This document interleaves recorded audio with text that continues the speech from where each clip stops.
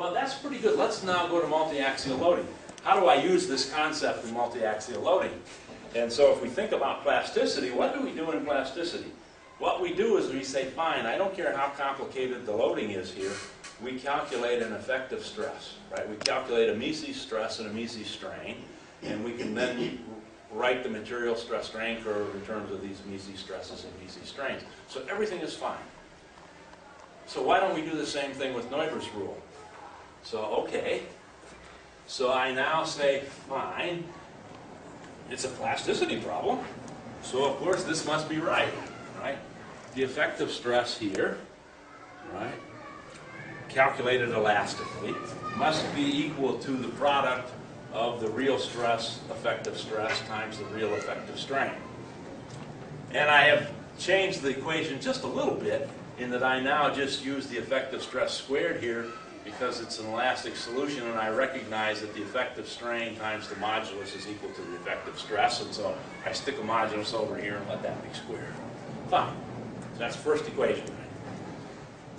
Oh, what is the effective stress? So I calculate the effective stress, and let me do this just in a two-dimensional problem, and so my two-dimensional problem will be the effective stress is sigma x squared plus sigma y squared plus sigma x minus sigma y, and so on and so forth. So what I have is, I have an unknown sigma x, sigma y, and sigma z. Right? Or sigma x, and unknown sigma x and sigma y, and I don't know the shear stress top. Fine, so let's start to do, I can't calculate the effective stress here. I can calculate it here, but I can't calculate the stress components here. All right, so next thing I do, I say, well, okay, there's a relationship between these two in the effective stress, and that comes from the stress-strain curve. Okay? Right? So from the stress-strain curve, I get, okay, the effective strains are equal to effective stress divided by E, and here's the plastic strain curve. And then I say, all right, I know about all this wonderful plasticity, so I'll write some constitutive equations, doesn't matter which ones I write, but I have a relationship between sigma x and epsilon x, sigma y and epsilon y, and tau xy and gamma xy. And so those are the equations I can write. But now I have a small problem in that you can see I managed to come up with 5 equations relating all of these stresses and strains and stress components, but I have 6 unknowns. I don't know sigma x, sigma y, or tau xy, and I don't know epsilon x, epsilon y, and gamma xy. And since I don't know all of these, right, I can't calculate that. And I don't have enough equations to solve either. So I'm kind of stuck. I'm kind of stuck in how do I deal with something that has a multi-axial state of stress with this really handy little rule of calculating plastic strains. So there are a few things that we could do. And the first thing we could do is we could just completely ignore plasticity theory and say that the ratio of the strains in the plastic region is the same as the ratio of the strains in the elastic region. And that would lead to some problems. For example, I mentioned before when I talked about the constitutive equations, if I took this bar and I put a static load on it and then I twisted it, while I was twisting it, this bar would get longer. And of course, if you do something like that, that's just not possible. Just not possible. So most people don't do that.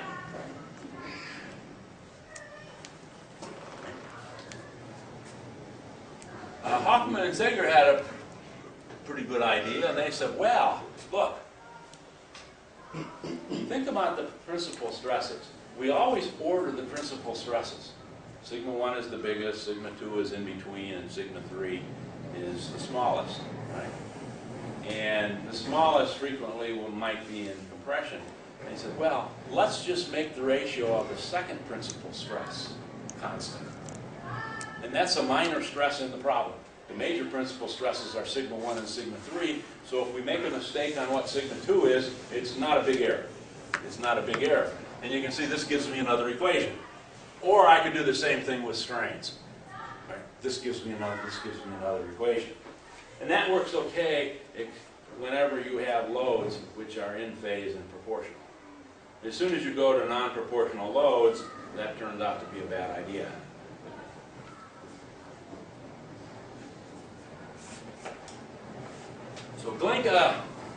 tries to calculate the strain energy density, and this is kind of like applying Neuber's rule.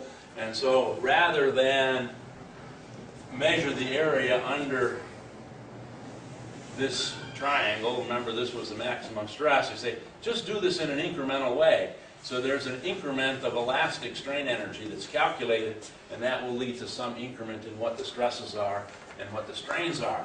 And when you write it out, then that's what it looks like. And, well, that doesn't look too bad. A little messy, I guess.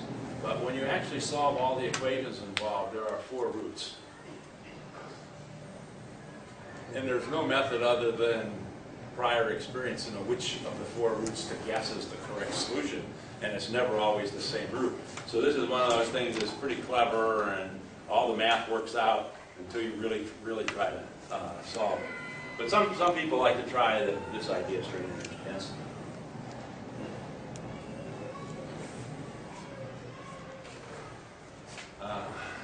I always do something different, of course, in that I had an idea about structural stress, and I like all these plasticity things since I've been doing it since I was a graduate student. And so I thought about the idea that we could eliminate all of the problems with the extra equation by thinking about this in a new way. Here's the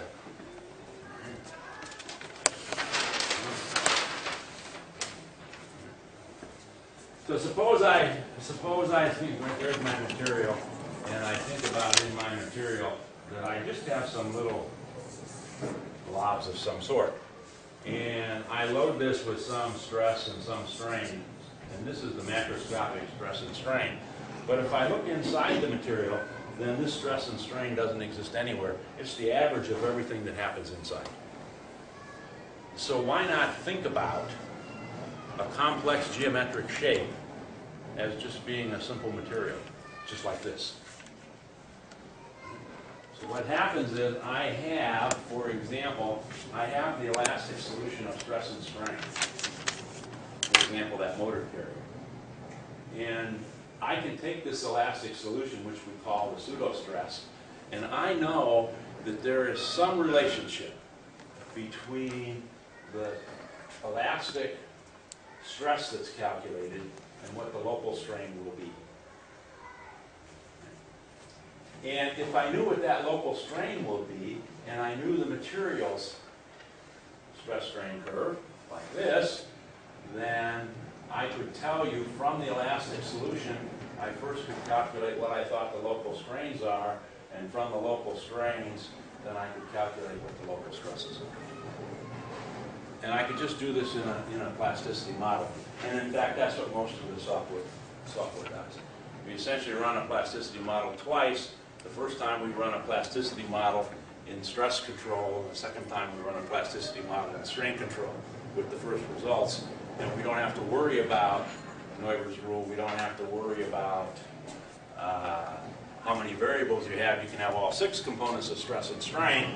The only trick is figuring out what this curve is. Right? What is this curve that ties the two together? Well, we're not all that clever. Why don't we use the uniaxial load case as a way to get that curve, for which we know everything, and that's exactly right. So it's easy for us now to take a very complicated structure, say the motor area that I showed earlier, and do an elastic analysis, and then use all of our plasticity algorithms to be able to tell what are the elastic plastic strains everywhere in this body. Okay, so that's what happens. That's kind of what it looks like. You end up with essentially treating the whole structure as a lump of material, and then you also have the second run through plasticity. Then you treat the real material.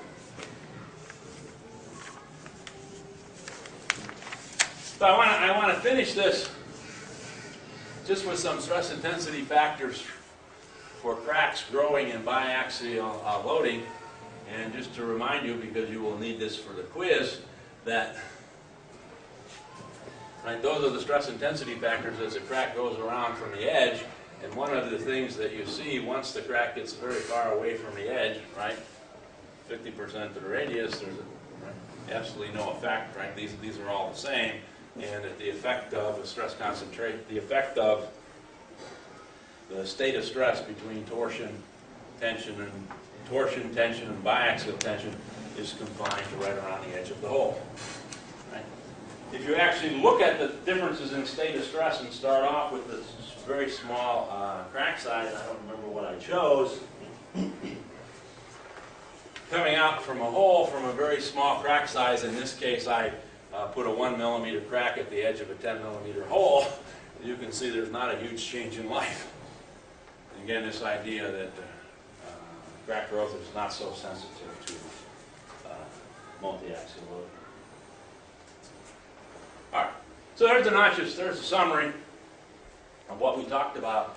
So we talked about uniaxial loading producing multi-axial stresses, and then we said there are a lot of multi-axial loading just produces uniaxial stresses around the edges of notches because there are no stresses normal to the free surface. And because of that, then I make this assertion that multi-axial stresses are not very important in thin plate sheds because the state of stress around those is always uniaxial, and the crack growth is independent of this T stress, right, the other stress. So it's pretty much a uniaxial problem, and they're also not so important in crack growth. Where multi-axial problems come in are things which are solid-like structures, these shafts and turbine blades and lumps of mass put into some useful shape. Now,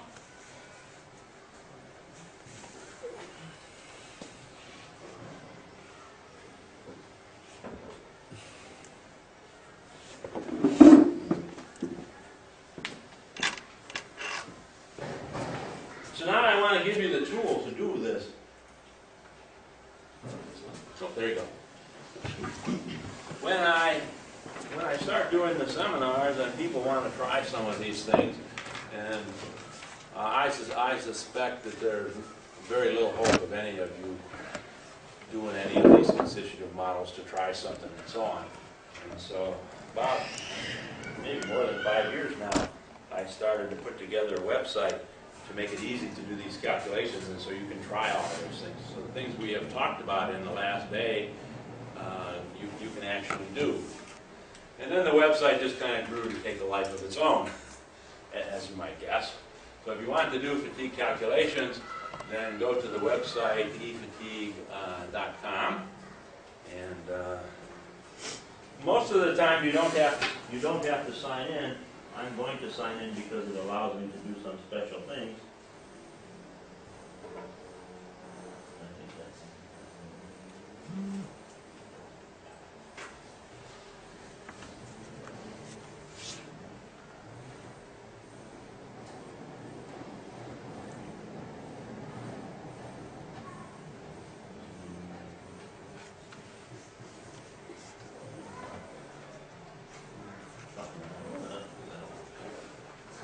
okay. So first of all, if you log in, there are different sections depending on what you wish to do. If you want to do something simple, then there's a constant amplitude section. And if you want to analyze a big long loading history, then you can go to variable amplitudes section. And if you want to put in a finite element model as the input for all of the stresses, then you can go over there. And then there's a whole section on multi-axial, which I'll talk about a little bit.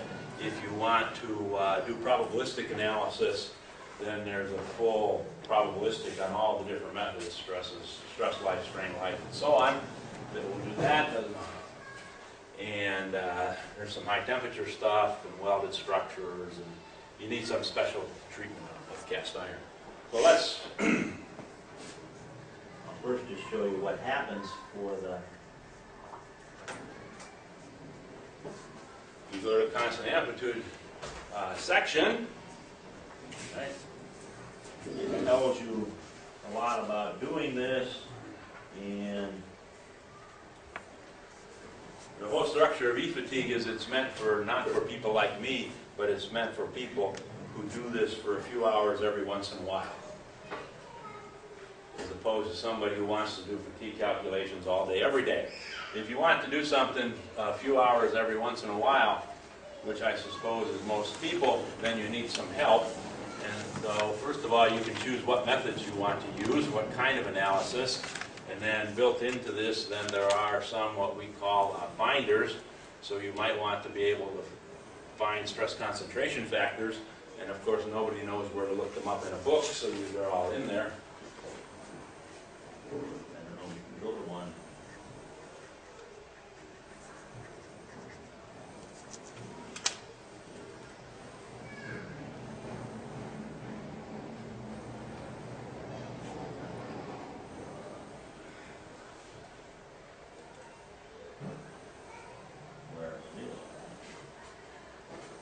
You input the things and so on.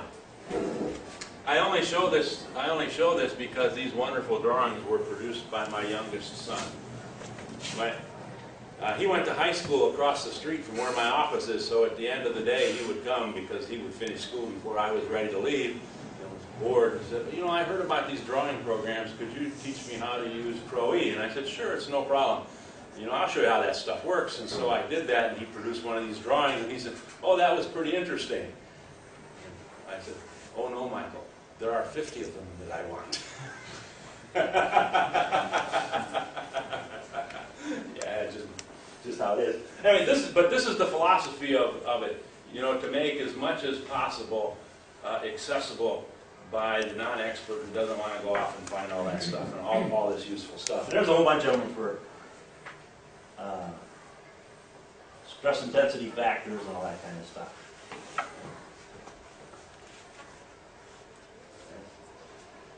So since we've been talking about multi-axial fatigue, if you want to go and use those models, then we talked about the stress life and the strain life, and you can also do this in variable amplitude. We might as well just do constant amplitude stuff because it won't take very long to run. When I started to do computer work, you know, and learn about finite elements, there was a big manual of test problems. And I like that concept, and so built in everywhere to E-fatigue is the concept of learn by example. So it will completely load an example problem which you could run, and there's discussion about it, so I'll just put in the learn by example. I don't know which one it is, but these yellow things come up and say, okay, it just tells you what to do. Right? You can have different kinds of entries, and it puts in the numbers for you. You can play around with those numbers, and it will show you the loading history. And so here's a loading history, I guess, of tension and torsion, and so that kind of stuff is there. And there are materials, there are some databases built in, and we'll hear a little bit about that in a few minutes. I also built this system with the idea to use whatever I know. You know, when I do an analysis, if I didn't know the material properties, I would guess. So, you know, I would ask you, well, tell me, what is it, aluminum or steel? So you start with that philosophy, and so that's what's built in this. If you entered a little bit of information, then it will guess its best estimate of what the material properties are, and it will tell you what they are. So you can see I put in only the ultimate strength here, and the rest of the stuff you can guess. And fine, and finally it will tell you there's the SN curve it used, and finally you get calculate. And since I don't know the right answer, I say, well, here's what would happen if you calculated based on some of the different theories. And I guess if I calculated with some of the different theories, well, first let me talk about this one. The Dang-Van model gives you a safety factor, not a fatigue life. So if the fatigue life is finite, you get a number here that's less than 1, so that number is out of place. And this is calculating with the very pessimistic method. The most pessimistic, which is this mean circumscribed ellipse I talked about yesterday. And the others, I guess, if I saw these kinds of numbers from the different theories, I'd have a reasonable confidence that the lifetime of this would be about 100,000. And that's why I give the different life estimates, because it's really comforting when you have 2, 3 models give you about the same answer. And so I always do that rather than just give a single answer, and so it's there. But by the way, after you've done this once and learned by example, then it gets pretty tedious reading all of this stuff in instructions. And so if I went back up to the top,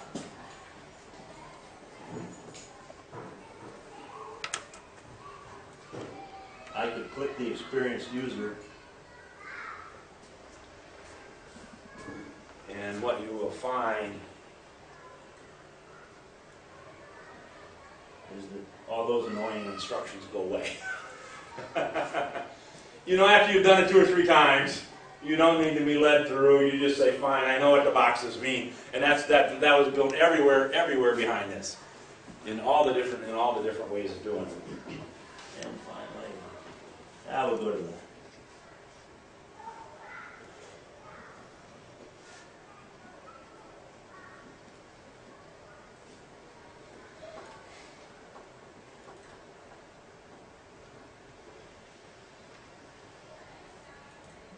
Presumably, an experienced user will not want to run the learn by example problem.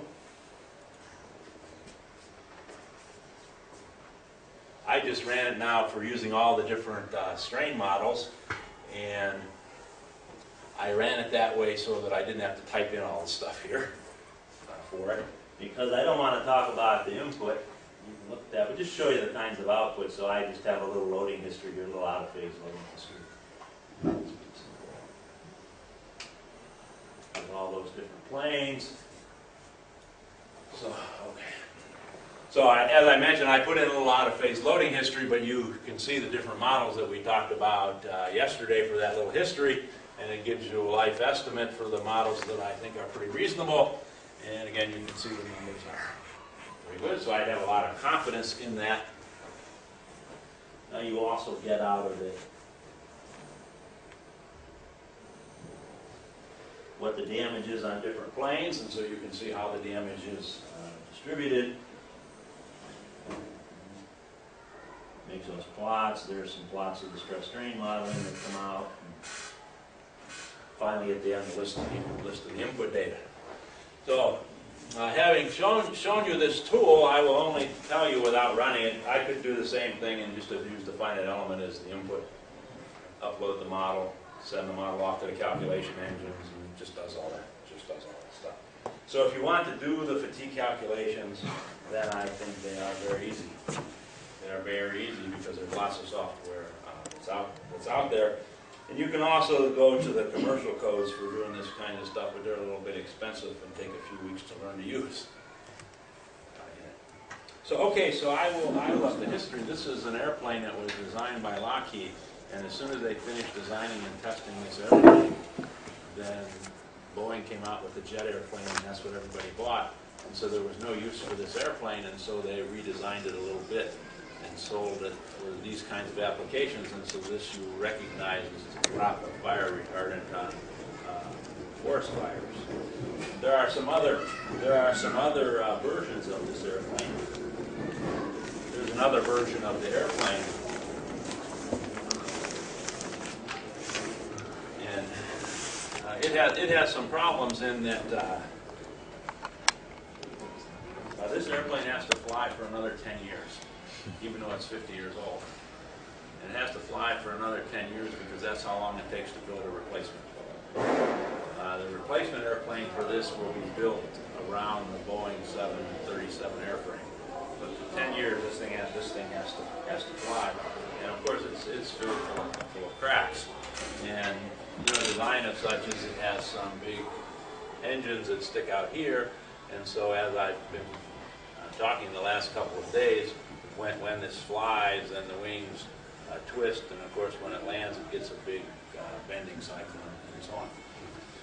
And we have some idea about what the real loads are on the airplane. These are the bending stresses and shear stresses that occur in the wing. I suspect you don't recognize that very much, and I'd like to show this in a little bit better view. And this is a view plotting the shear stress and bending stress during flight. I've been to several of their meetings, and they have some fascinating things. Do you know when a pilot takes the airplane and comes back from one of these firefighting runs, then the pilot is shown a video of how he flew up over the mountains and so on, with all the stresses, so that the pilot can learn the kinds of things he did to put really high stresses in the wings. And they do that because they want these to last longer. So if the pilot knows what events cause a lot of stresses, then he stops doing those things in it. Anyway, this represents flying for, I don't know, a very long time, I mean months. And so this is the entire loading history for months. And if you look at the entire loading history, it's too hard to make out what really happens. And so I made some special plotting software that would plot the entire loading history in the background, and that's this gray stuff. So you can see the envelope of operation, and then this is the short flight segments, about 3 or 4 flight segments from the preceding flight. And when you look at this with bending stress on the bottom and shear stress there, you can see what it does. You know, it spends a lot of time, and the wing bends and so it flaps like this and so on. And every once in a while, it goes through some big twisting cycles. So primarily bending, and every once in a while some twisting cycles. And this is the problem. It's got a whole bunch of cracks in it, and of course they worry about these cracks growing failure. And so these are just different rivets. And here you can clearly see a crack that was coming from the side. So that's what the problem is. And nobody has any idea whatsoever what is the influence of these torsional loads from time to time. Yeah, but here's a little bit more of a problem. And the problem is when they use the standard life assessment that they use in the aircraft industry, then it does not predict any of the failures that they see. So this is a little disconcerting for the people who are flying airplanes. So you have, by analysis, they try to show the plane is safe to fly, but when they actually test their analysis on some coupons, it doesn't work very well. So no one knows how to deal with these problems. And if you look in the literature, there's absolutely no data about what happens if you have cracks which are growing, and every now and then you put on some big shear cycles. No idea whatsoever. So let me tell you some known things. And so I just assembled a few known bits of information. And so you've seen about the hole in the plate, and of course we can calculate all of the stresses. So we have all the equations to be able to do that. And I showed you a little bit earlier about the stresses around the edge of the hole, and also that if you have a hole which is subjected to both tension and shear loadings, that the stresses become higher and the orientation, the principal stress, changes directions. By the way, this is the only thing the analysis got right. By taking the loading history, it shows the principal stress direction is oriented about 20 degrees relative to the wing, and that's where all the cracks are, coming out of the hole at 20 degrees. At the wrong lifetime, but at least we got the right. At least we have the right angle. And okay, so there's those different locations. So of course, what happens is, when it's flying doing this, it's damaging one spot around the rivet, and when it's twisting, it's damaging something else. And of course, some combined twisting, it'll damage yet a third place. So everything, all the events don't damage the same locations in the airplane. And I showed you this, and well, we know about cracks growing away from holes, and so we know the area that we are interested in is up near the hole. By the way, so a rivet hole is 8 millimeters, and if they find any cracks that are of about the same size, then they have to repair them. So they don't allow these cracks to grow beyond 10 millimeters. It's mandatory that they do that. That's why, by the way, they don't want to look too closely. If you look too closely and find cracks, you have to repair them. Remember that next time you fly. No, I won't. I don't want to. Okay. So, I I just want to tell you a little about the material. Of course, the wing is made of aluminum, and you can simulate the wing. There's a tube. That's a tube about that big around. And you put a hole in it like a rivet, and you watch how cracks grow. And one of the things that you see if you watch how cracks grow, so they're not very good pictures, but if you have tension, then you get a mode 1 crack at the edge of the hole, and it grows out like that. If you have combined loading at just 20 degrees, and it grows out like that. If you have torsional loading, then it grows out at 45 degrees, just where you would expect. So this is a material such that the dominant mechanism is the growth of cracks on planes of the maximum principal stress. And it doesn't make a whole lot of difference what loading mode you use, tension or combined or torsion, right? The lifetimes are about the same if they have the same principal stress. So we know all of that. I guess one other thing I did not talk about, but that we know, and those familiar with fracture mechanics will know this, that you can imagine what happens. Suppose I have something growing in mode 1, and we'll talk about this in a minute, and then I switch to some shear loads. What happens? Of course, since the principal stress direction is different, then the crack may branch like this. And if you look at the stress intensity solution for a branched crack, it's much lower than a straight crack.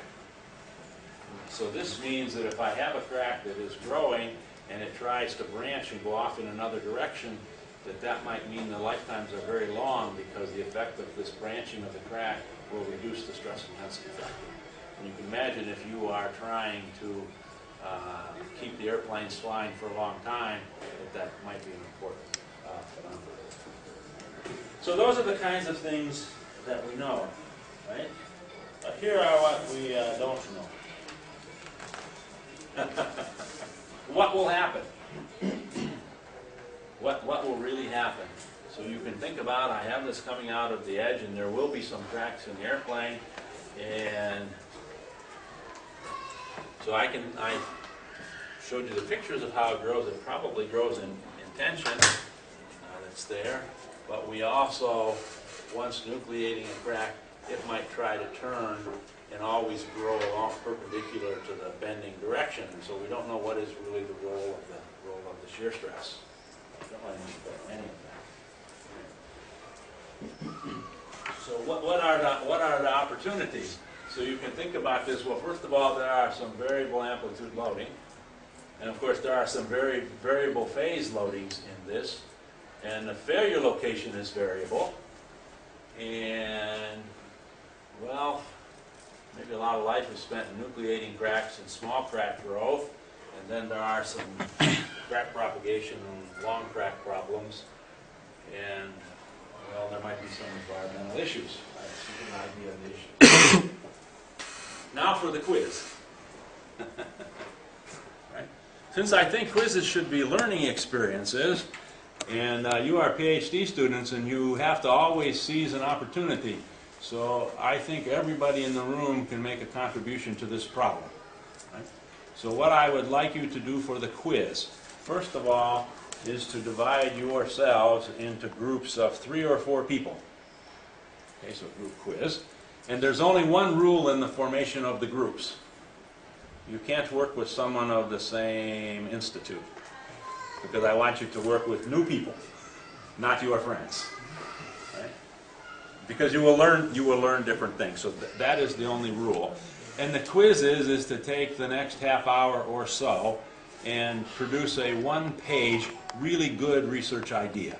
Right? What would you do if I were standing here telling you that I had 200,000 euros to solve this problem? Because, you know, these are opportunities that I have had. I've gone to places and they said, well, how could you help me? Oh, give me something short, on very short notice. So think about this activity of how you might go about making a contribution to any of these problems. Okay? And write it on 1 page. And after a half hour or so, then we can discuss the good ideas of things that you've come up with. That, gee, you know, maybe this is what happens and this is what happens. Because there's not a right answer to my quiz. Right? It's just thinking about, from your background and things you have learned, what would you do if somebody were sitting here saying, here's a big pot of money to research this problem. Okay?